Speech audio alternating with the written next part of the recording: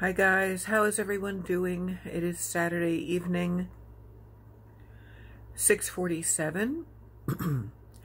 I feel like a drowned rat today. I'm not feeling well at all, and I'm not really used to being sick, or I shouldn't say sick, not feeling well. You know, I've been on a good trajectory and stuff with like sobriety and just working hard and trying to take care of myself and seeing doctors and staying on my meds and blah, blah, blah. But I have also felt recently kind of a disturbance in the force. Pardon me, I'm wearing a camisole shapewear thing. I know it shows a lot, but who the hell cares? It's just the body, right? I have not been feeling right. And like I've been talking about bipolar, I've been talking about the weather, I've been talking about exposing myself to negative influences and my ambivalence about, like, quite frankly, my sponsor and things like that. And I feel like it all kind of came crashing down on me last night. I came home from work feeling gross, like feeling these stomach pains and like this, you know how when you have anxiety and you get like nervous stomach and your stomach hurts and you're maybe a little nauseous, maybe you get a little diarrhea. Anyway, I came home and I was exhausted, and I took my trazodone, which I don't always take, but it's prescribed. It's not narcotic or anything. It's a sleep aid. And I think it's also indicated in depression. Took my metformin, because I'm supposed to take one at night and one in the morning. It helps with my blood sugar regulation. No makeup today. It is what it is. And I felt gross last night. Like I couldn't really sleep. I had horrible dreams. I was nauseous last night at work. I mean, I almost felt like I was going to hurl. But then in the middle of the night, I did hurl. And I was like, what the fuck? Like, let's keep it real here. I haven't gone to bed with a towel nearby since my drinking days. You know, I don't always sleep great. I usually wake up really achy, but, you know, I sleep. And I get ready to do the whole damn thing again the next day with working and stuff. Excuse me. But I vomited last night. I had other bathroom situations this morning. And I felt really achy, like my body ached. And I was dizzy when I got up. And I'm like, oh my God, this is like the flu. This is, I don't know what this is, but I called out. There was no way I could go to work and pull a 14-hour day today. There was just no way. And I hate calling out because I know I'm counted on. I know the routines on the weekend. And there's not usually other people that you can call last minute. And there was another girl on, but, you know, I don't like being there alone. So I didn't want to do that to her. But there was no way I could do it. I felt really gross this morning. And so I called out. And then as per protocol with work, you have to go and get a COVID test. And because I had a slight fever, basically that's why. And I couldn't eat. Coffee made me nauseous. I didn't feel like smoking. You know, that's kind of like my routine in the morning. I call it the 3 C's or the 4 C's. Coffee, cigarette, cats, and candles. I wasn't even in a mood to light any candles. But anyway, and then my boss also said, get a Lyme disease test, because that's going around too. And I don't think she meant it's contagious, because it's not, but it just means a lot of people are getting Lyme disease. And it's like, I don't really go for walks. I don't walk a dog. I'm not ever in the woods, and, you know, I haven't had any ticks on me. But anyway, I was so tired, I tried to go back to sleep, woke up, still didn't feel good, made all the necessary calls and stuff like that, felt bad, felt guilty, you know, because I haven't really called out once since I've been sober. So I waited a couple of hours, I just totally chilled and vegged. I just sat here on my recliner looking at YouTube and just feeling really mopey, really depressed, really, this weather is just, I don't know what's going on with me. But, so I went to urgent care, which was a pain in the ass because I forgot to pre-register and I forgot to, like, make an appointment. And I kind of knew in the back of my mind there might be a lot of people there. But I got a cab because I didn't even feel up to driving. And that cost $20. And then I waited there for a good 40 minutes or so. The nurse saw me, the doctor saw me. It was kind of like We don't know what's going on. They did the COVID swab, the rapid test. I don't have COVID. I knew I didn't. He palpated my stomach and abdomen, and it was tender and sore. And my blood pressure was very low, and my urine has been very dark. Like really dark, like brown. I don't mean to be gross, but it's distressing because, I mean, look what I always have with me. I drink a lot of water, guys. I put lemon in it. I feel like I've been trying to be healthier. Like I feel like I've been taking my vitamins and I don't know. Anyway, I'm going to down all this tonight and then see if I still have weird colored pee. This is a gross video. Whoops. And I'm like the great unwashed, you know. My teeth are brushed. Anyway, so then I came back. I just sat outside for a little bit. Kept feeling these waves of depression falling over me. And, you know, again, no shame in my game. There's no stigma attached right now, or there shouldn't be in 2021 with mental illness. And a lot of this could even be like post-acute withdrawal syndrome from alcohol. They say it can last like a year. And I think I'm also kind of overworked and overtired, and my body's trying to fight something. But it's very unusual for me to get diarrhea and nausea after eating normally for a day. And I did take my Ozempic like 4 days ago, but just one dose of it. At the lowest dose, you know, I put the little needle in my gut and I pressed the thing, and 0.25 milligrams of Ozempic went in me. There's no way I could be getting side effects from that already. But I will talk to my doctor about that. So the doctor at urgent care just kind of said, it could be your gallbladder. It could be gastritis, you know, just some kind of inflammation in your gut. It could be a lot of things, but just, you know, eat a bland diet, drink your water, get rest.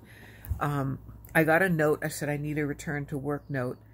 And it was kind of funny because his assistant or the receptionist or whoever wrote it for July 19th, I think. And it's a good thing I read it before I passed it in, because if your doctor says that, you literally cannot return to work until you get the clearance. And I realized they made a typo, and it was supposed to say July 12th, which is Monday.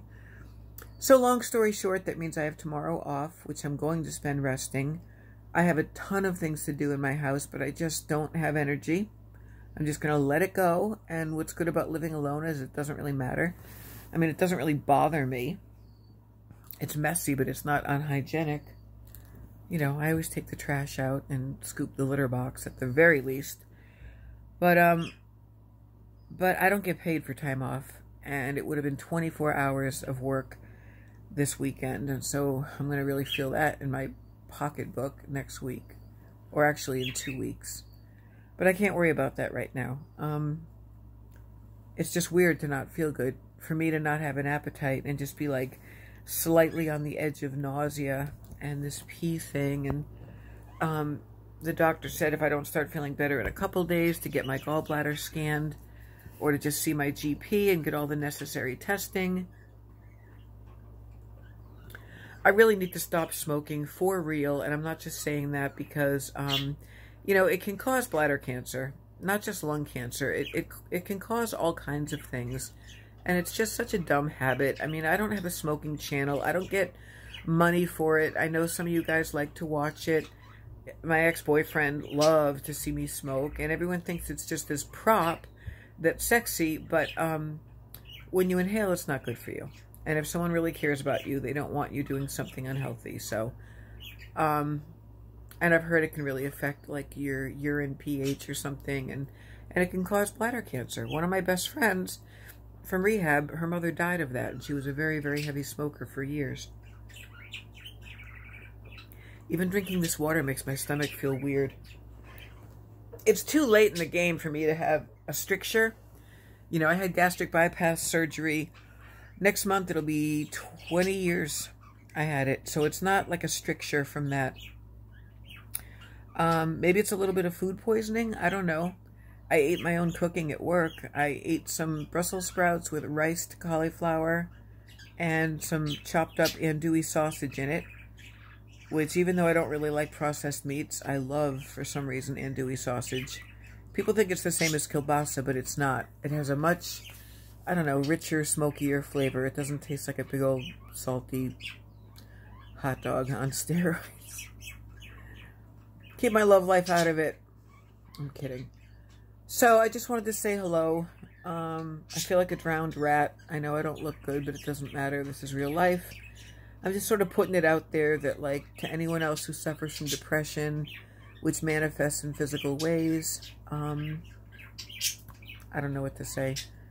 I'm babying myself today. You know what I mean? I've just been sitting here, sipping on water, and emailing people, texting friends, hanging out on Facebook, looking at YouTube videos, listening to Joni Mitchell, playing with my cats, and just enjoying being home, because I'm very rarely home for a full day, let alone a weekend. And I'm probably going to try to go to a meeting tomorrow night. If I don't, I'm not going to feel guilty or bad about it.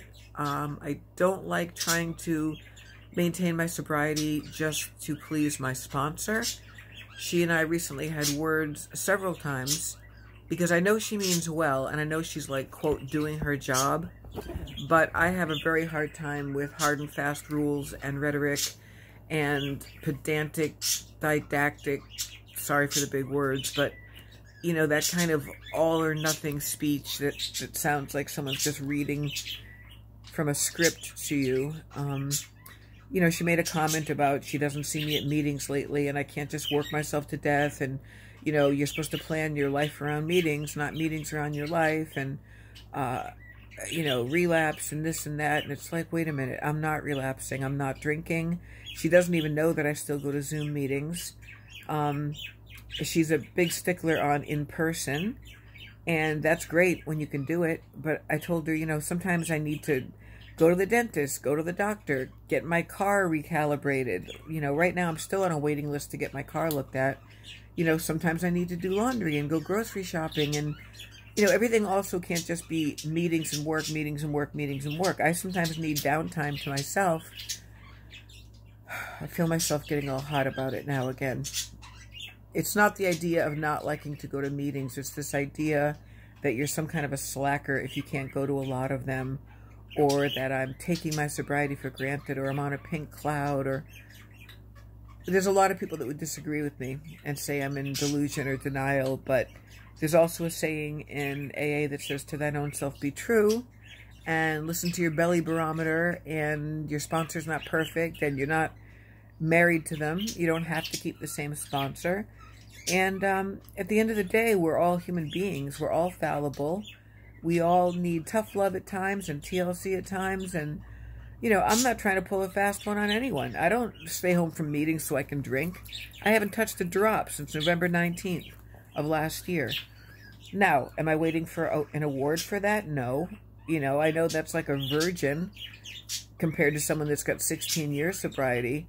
But each and every one of us is still one arm's length away from a drink if we all believe we're actually alcoholics. Do I have food on my face? Probably. I don't give a shit right now. That's why my boobs are hanging out. Where was I going with that? Just the idea of the money basket reminds me of tithing. The being checked up on all the time reminds me of the cult, when the apostles used to always ask us where we were. Are we going to meetings? Where's the envelope of money? Are you working on yourself? You know, oh, you're feeling too good. It must be your pride and ego. Oh, you're feeling too depressed. It must be demons of self-pity. I mean, this was the stuff I fucking grew up with from the age of 5 to my escape at 26. It's no joke. I mean, I touch upon it here and there, but these were the things that wounded me. These were the things that left scars in my mind and heart and soul and psyche. And there are things about AA, and I'm not meaning to offend any viewers who, I don't know who watches me anymore or not, but like if you're in recovery or 12 steps, I'm not insulting it. I'm saying that it is different to be in a group or a fellowship when you grew up in a cult. I happen to know a lot of groups on Facebook and other places that definitely believe AA is a cult. I even have books about it. Some written by very respected author friends of mine.